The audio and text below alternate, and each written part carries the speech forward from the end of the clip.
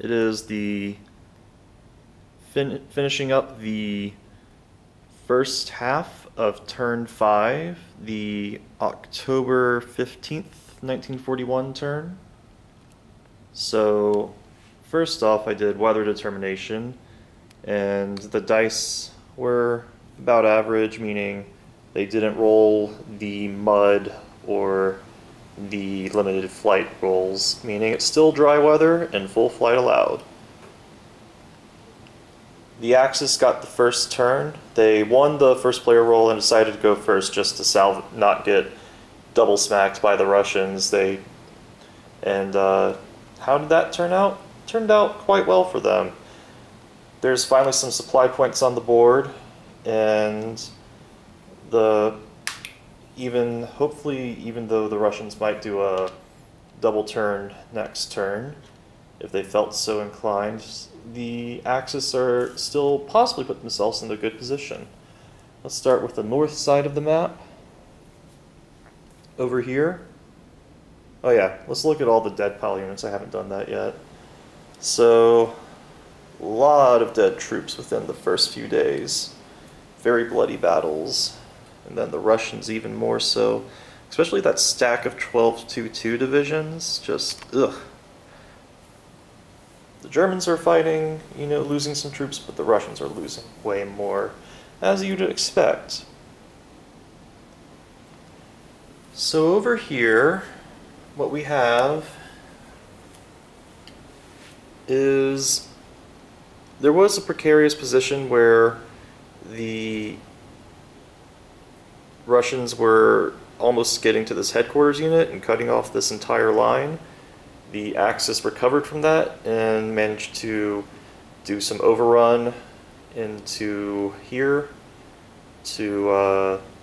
and are actually really close to the enemy HQ, which is where that 12-2-2 is stacked, and creating some zone of control issues. Actually, it should be interesting to see what the Russians do here, but essentially this got some supplies down and have done some combat to drive forward a little bit. I don't think this front's going to make too much progress, but still it's good to see the Axis get ahead on this for them. Over here, it's the same old, same old. It's just really 3 pieces against 3 pieces, and it doesn't seem like there's much investment of forces to go for the swamp fights here. But in a more busy place, down to Rzhev, which I'm going to mispronounce forever, sorry, railheads have finally convened into a town right there where that 510 HQ is. And the Axis now have kind of like a pincer going, where the Russians are retreating, sure, but then a bunch of Axis units drove up here between the infantry, using some reserve tactics to speed up forward into this front. In addition, some motorized infantry from the 7th Panzer here have decided to cut off some supply lines, and so essentially Rzhev is cut off from feeding these troops again in a pocket's back in play relatively, except units are so close to, except because of the zone of controls exerted by a bunch of units, tree bark soup's not going to help much. So this should be an interesting, brutal situation for the Russians to deal with. They can probably make out of it. I found that despite my attempts to block enemy supply, there's a lot of flexibility for enemies to get out of a lot of heinous stuff.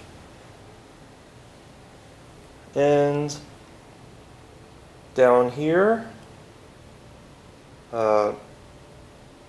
is an interesting progression. So where the 6th Panzer is right now, there were actually a couple of Russian stacks. They have either retreated or have been totally destroyed. These 2 Hedgehog stacks right here are the last 2 Russians in this vicinity, and then some march to Vashnia. And in fact, there is a IGRD motorized infantry division right there that is blocking a bunch of stacks from being able to not only move but attack at full strength. So we're going to have to do some zone control shenanigans. It shouldn't be too hard for the Russians. All they need to do is move this 1111 unit right here to that hex 2625. And no real railhead progress there. The strongest railhead progress was back into that town right there. And while people march to Reserve, the Axis are convening in this center spot here, and though it was kind of close that an extender wasn't threatened, the Russians really got punished for that, because that DG is a surrounded set of Russian tank brigades, and the infantry division that was guarding some supply points is now also threatened and actually out of supply from Reserve as well. Vashna. And that's all Vashna. I'm not sure why I'm saying that's Reserve. Yeah, but the Vashna front is going pretty well for the Axis. In addition, I'm having a lot of units over here, and what's really great is that Smolensk over here finally has supply points. It only has 2 supply tokens left actually at the moment, but what's really cool is that I managed to restore a lot of low ammo people and have just enough supply points to fend off one attack at full strength, which should be fine, and more importantly have tokens left to refit aircraft, which is what I'm really hoping to save tokens for, because you have to refit aircraft before you get more supply points on the board. So essentially, I have to defend long enough without supply tokens to refit aircraft if I want to pull that off and get my Luftwaffe going again. So yeah, if I had to draw arrows, all of these guys would be going up here, and then they're going to spread out, maybe go to Bryansk, but probably go to Vashna, and try to possibly cut off supplies from behind. And we'll use extenders to get farther out and railheads to slowly progress. Well, hopefully not too slowly. The idea is that the Axis really blitz this at the start. I tried to do some shenanigans with cavalry right here. I do have some cavalry blocking some supply trace right here. But generally the road to Bryansk is a little bit static. There might be some threatening over here if I can get supply points going for it. I'm really afraid to go low ammo again unless I think I can take a supply dump from the Russians as the Axis. So it should be noted I used the strategy here where if you put units in reserve mode, they can move a quarter of their move points in the move phase, and then additional full movement allowance in the exploit phase. Essentially, if you put units in reserve mode and don't use them for attack in the movement or combat phase, you can essentially make them move an extra 25% than they normally could, and that's a real interesting way to get them moving faster without having to deploy a very risky strat mode, which you can't really use if any enemy units are close by. So I've been doing a lot of that, and that's really easy for the Axis to do because they have so many reserve counters. So yeah, not much going on here. This is actually kind of a weak spot for the Axis, this one division, because that artillery battalion right there, or that artillery brigade there, can really bomb the 29th motorized units right there, and the Axis can't really do much about it. They don't have too much supplies to defend with, so if the Russians were feeling cocky, they could try to attack across the river and drive back those guys and create some havoc, but I think the Axis feel confident that that's going to be a little bit difficult to do. Like, they'd have to gamble and get lucky to pull all of that off. So I'm trying to push my extender forward because I have a railhead going here, and so what I'm trying to do is I took off my extender that was in this town and moved it up here, and essentially my plan is to get a railroad unit to convert this track because of the fact that they can convert track they're not connected to yet, and extenders can land on that track and connect it to track that is connected via their movement points, and essentially create an extended railway. So the extender is going to land right there, and the railroad unit is going to convert some of this double track railroad, and that'll be used for trace supply, and I can get farther out. It'd be interesting if I could get the Axis to take out a few supply areas. Namely, if I managed to take out that town, or if I managed to take out certain towns, like namely those two and stuff right here, I could actually totally make Bryansk out of trace supply, and that would be really bad for Bryansk. And I wouldn't even have to fight it. But that would take a few turns of attrition that the Axis might not want to wait on. So, still have some units in reserve here, which is kind of silly because they are track units and I don't necessarily have fuel for them. But it is what it is. Just figure I keep them around. This one out of supply unit is a Russian tank. It can't move because it can't get fuel. So it's just sitting there. It's kind of hilarious. And the Axis don't have to worry about it attacking, so they're just leaving it there. You know, just sitting, being cool. So as we go south into the enemy at the gate maps, Poltava has gotten a little bit of supply tokens and has used it interestingly. Essentially, I've created a whole line of units going around this road, and they are doing some interesting zone of control pressing, putting these guys out of supply. In addition, marching into Kharkov soon enough. If we can get the supply points for it. And the front here is pretty static. I'm mostly using these guys to block off them from attacking these guys' flank. Though that could happen at the same time. The Russians move pretty slow, and the Axis can just kind of speed up to Kharkov. We'll see how that goes. I am going to need to worry about this exhausted unit here. That's going to cost a few supply tokens worth of stuff to replenish his ammo. So part of this game is if you have exhausted internal stock units, you're going to have to bank on getting a lot of supplies later. The Axis really shouldn't do that. They should play a game of attrition, or of surrounding the enemy rather than attacking them sometime.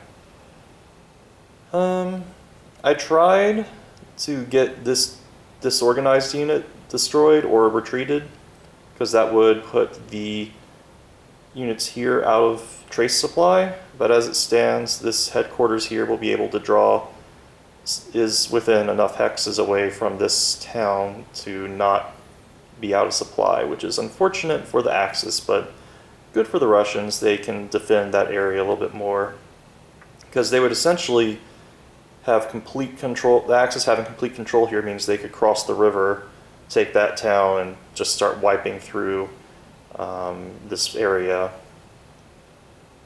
I did use this SS W unit and this 13th Panzer infantry unit to essentially put zone of control, which is adjacent hexes, out to put these guys out of trace supply. So the pressure's on them, and they can't get fueled either, so they're going to kind of have to worry about getting wrecked, essentially.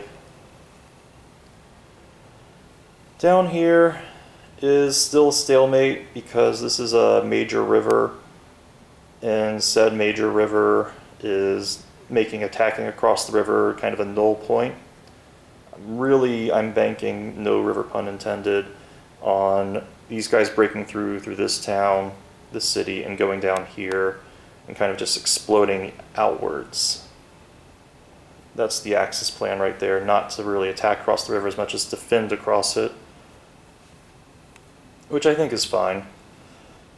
Back here into the next to the Crimea area, got some supply points in. I realized that this counts as the enemy at the gates map, so there's a rule about rail cap where I can only rail a certain amount of stuff to certain maps. Case Blue has a rail cap of 0, and I thought this entire map counted for Case Blue, but in fact only up to that peninsula. The rest of this is enemy at the gates, and I have 2 tokens, or 2 points worth of rail cap here, meaning I could get supply points here, meaning I could actually get some stuff in motion. I didn't use it for combat necessarily, as much as just getting supply points out for some aircraft refit. I think I did try combat here. It ended up in the loss of one of these 24-3 divisions, and that's why there's only a tank there right now, and that's actually a precarious spot to be in. I did use most of my aircraft on this turn, and some of them aren't going to be refit, but a lot of them are if the tokens don't get destroyed and stuff. And that's really what the Axis have done this turn. Oh, and they also took this town of Melitopol. And the thing about taking this town is they actually get a rolling stock train, which is essentially a truck that runs on railroads only. I'm not sure how that works with Zone of Control. It seems like I might play it that they don't count against rail cap or anything. I know they don't do that, but I think they function that they can just run across the rails freely as long as they don't go through enemy units, because their printed movement is in fact like white, meaning it's technically leg movement, weirdly enough. It might be that it's negated zone of control if it works like a truck. So I'm going to have to look up, I'm really not sure of the rules on that, but I'll just have to figure out how I'm going to play that when it comes up. And these guys are in a better position now. I think the current plan is to get some extension out here. These Romanian headquarters are the only things that can fuel these green units, the other Romanians. In other words, green units can only fuel the gray units and green units. The gray headquarters, the Germans, cannot fuel the green Romanians at all, even though they're cooperating. So there's some nationality issues to worry about here. So that's the Axis turn, and we'll see how things go from here. I'm also, as note of aircraft, trying to get transport aircraft to air bases that'll have supply points, so that I can just start dropping cargo into places where there's air bases for units to have lying around, and hopefully that'll pay off later. I kind of disorganizedly placed aircraft at the start of this game, but we'll see how it goes now. So that's the giant Case Blue and Guderian's Blitzkrieg 2 scenario so far, and I'll finish turn 5 and see how it goes. It is the end of the October 15th, 1941 turn. The Russians have just done the cleanup of their turn, and I'll be moving into October 19th turn next. It's been a while since I've attended to this game. I had a vacation, and that interrupted my play for quite some time. So I'm a little rusty on my events, but nevertheless, let's go over what we had. The Russians basically managed to get all their troops back in supply, bar one. There's a nice little empty circle where one division. I believe there was some aircraft bombardment to disorganize a lot of troops. We have over here a much thinner front than before for the Russians, but they're still holding on fast. Down here we have, in the Reserve kind of front, actually the Russians managed to take out a 7th Panzer Infantry Division that was right about there, where that 1222 division is now, and they managed to get their truck back, which is pretty good. So this weird string, like it should look like a vertical line. It should look like this. Instead it's like this, like a bendy, and that's just weird. But the Panzers are pushing through for the Germans, and the Russians have some stuff to think about, but the fact that the Russians are kind of hiding in these forest areas is definitely helping them out, and the Panzers are low on ammo like all of the Germans. So Panzer divisions, that is. So that's that.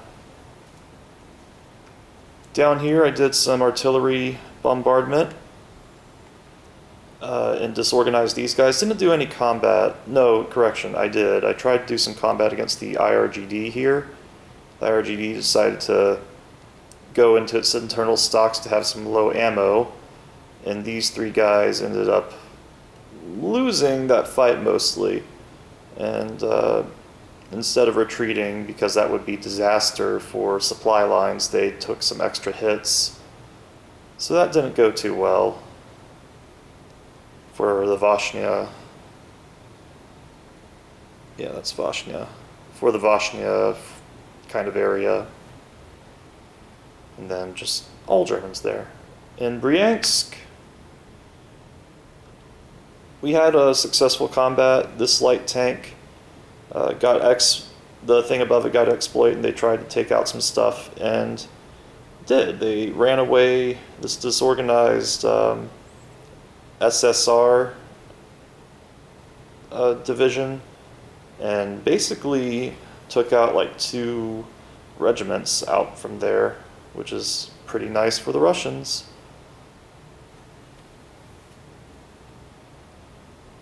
Down here, near Kharkov, let's see, also there was a little ring right here.